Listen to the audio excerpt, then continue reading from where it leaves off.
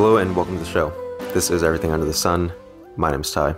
Hope all of you have been doing incredible and treating yourselves well as much as possible, at least. This is going to be a shorter episode, but I did want to kind of just touch on something that has been coming up for a bit now. And I think that's something that's so important because we don't realize that we're doing this, and it's so detrimental to the path forward that we want for ourselves. And this is along the lines of affirmations and affirming certain things to ourselves. We look at affirmations often and we look at them and we think affirmations are good things. These are things that we're using to help to shape our future, to align us to the things that we want in our lives. We have all these positive affirmations that we write in, like textbooks with affirmations in them that we can do daily. And these are all incredibly, incredibly powerful. But we don't realize on the other end that affirmations are everything that we're saying. Everything that we're saying to ourselves, everything that we're saying out loud, because affirmations are constructing the beliefs that we want for ourselves. That's why affirmations are meant to be said daily. These positive affirmations, you say them daily when you wake up, when you look in the mirror, whatever it is. You say them daily because you're forming a belief. Affirmations are nothing but thoughts that we are saying over and over again to affirm the place that we are now. It's not where we want to be down the line. And when you write affirmations, the powerful affirmations will be the ones that's based in the present. I am powerful. I am strong. I am wealthy. I am abundant. They are in the right now moment because it is affirming in this moment, not down the line, because it's always going to be down the line. If you're affirming, I will have this, then yeah, maybe you will have it, but it's always going to be something that you're affirming for down the line. So you're always going to be playing catch up. You're always going to be running towards it. You're putting the carrot in front of you that you're never going to catch. Affirmations are based right now in the present. And the thing is, we do positive affirmations and we put them down the line. We put them as something that's in the future. But the affirmations that we don't even realize are affirmations, the ones that we're telling ourselves daily, the things that we're affirming to ourselves that do not match up with where we want to be. I never have enough money. This is always too hard. Work is so stressful. I'm never going to get ahead. There are these things that we say to ourselves all the time that are affirming right now in this moment. The feeling of discontent, the feeling of worry, the feeling of sadness, of anxiety, of depression.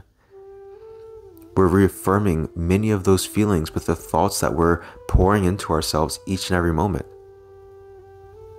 And positive affirmations, they're great, because they're helping to offset those thoughts. But as we go through our day, as we go through our life, recognize the things that you're affirming to yourselves that are not things that you want to live anymore. Everything that we affirm to ourselves, there is an opposite affirmation. If you say, I am well, right now in this moment, that is a great affirmation to have. There is an opposite to that affirmation, isn't it? Now we don't have to bring our attention to that. But just as there's an opposite to that in the negative degree, if you think about your negative thoughts, there is an opposite to that. Challenge the affirmations that are no longer in alignment with what you want and change them to affirmations right now, based right now in the present of what you do want. If there is something that's been going on, ruminating within your mind for years and years, I'm not good enough. I'll never measure up. I'm always attracting this type of person, this type of energy. I'm never going to get ahead. I'm always struggling. If these are affirmations that you have been ruminating on, these are thoughts, these are beliefs that you have, that you feel that you hold within yourself. That means that there have been affirmations, things that you've been affirming to yourself that have perpetuated the foundation of that belief. Now it's time to think the opposite, affirm the opposite.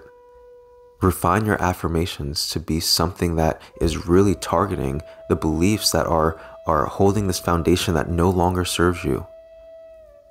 And many times we feel as though if we break down too many of these old beliefs, too many of these old patterns, that we'll find ourselves on unstable ground. But the truth is that as we create another foundation, as we create another foundation of beliefs, as we affirm these things to ourselves, we are stepping onto new solid ground and something that feels a lot better. And now it may feel strange as we venture into this new avenue, as you affirm a new identity of yourself, each and every moment we are new. And as you affirm a new identity for yourself, it may feel strange because it's something new. But don't allow the newness to be something that's frightening. Feel the newness and feel how it feels. Feel how much better it feels, despite the uncertainty of how it is because it's something so new. Despite focusing on that feeling, focus on the way that it's inspiring you towards new thoughts and ideas, new motions in life, new beliefs that are starting to compound on the old ones that are just saying, my life is getting better and better. My life is incredible. I feel great in my life right now. I'm attracting all the best things. I am so abundant. And that will be the new foundation on which new affirmations will grow. And the sky is the limit with these affirmations. You think, I am abundant, and you find yourself in abundant situations. You think that's the sky, and that is not the limit. There are so many more layers and layers and layers to the foundations that we create, but it's not until we get out of those old systems, out of those old pattern of beliefs. Stop affirming those things to yourself. Stop creating the affirmations that do not bring lightness into your life. That does not bring the things that you want and desire and feel within yourself that you want for yourself in your life. Don't allow those things to be in your mindset anymore if they oppose what you desire for yourself. Affirmations are so powerful, but know and recognize the affirmations that do not serve you anymore, and affirm new things. So that's all I really had for this episode. It's really the fact that our words are so powerful, are the things that we think to ourselves. It's so powerful. Affirmations are incredibly powerful. And when we feel that the things that we're affirming are not coming to light, it's up to us to recognize the system and patterns of beliefs that may be in opposition to that. And we may not even recognize it's even on the same subject. We say that we desire abundance in our lives. Let's say that we want financial abundance specifically in our lives. And we say, I'm affirming that in my life. And yet there is a belief that we hold that I have to work really hard for years and years and save up a lot of money in order to have financial abundance.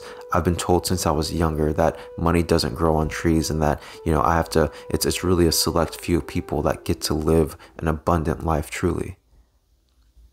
These are beliefs that we have that we feel as though are facts. Just because we look in our society, we may see there are a few percentage of people that are actually very well off. And we think that because I see that in my life, I see that in the world, that is a fact and that I have to believe that thing.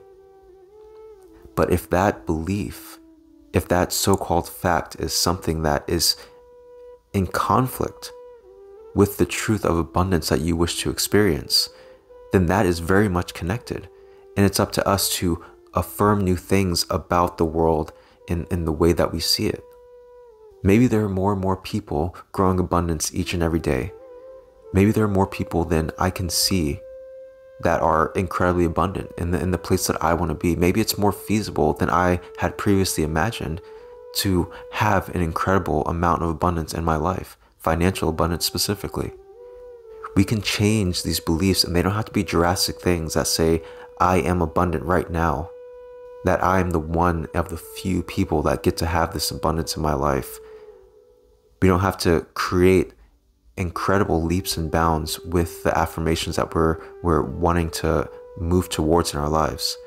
Just change the belief so slightly. Change it to something that, I believe that there's a way that we can all have abundance. I believe that there's a way that I can have happiness and peace and prosperity in my life. I believe that there's a chance that that's possible. And even if that feels a little bit better than saying, I am abundant right now, I am prosperous right now, if that feels better, then go for that. We're migrating to new beliefs. We're migrating to new affirmations and things that we want for ourselves. So allow that to be a gradual shift, but recognize when something does not serve you, when a belief, when an idea does not serve you, move towards the opposite, move towards something else.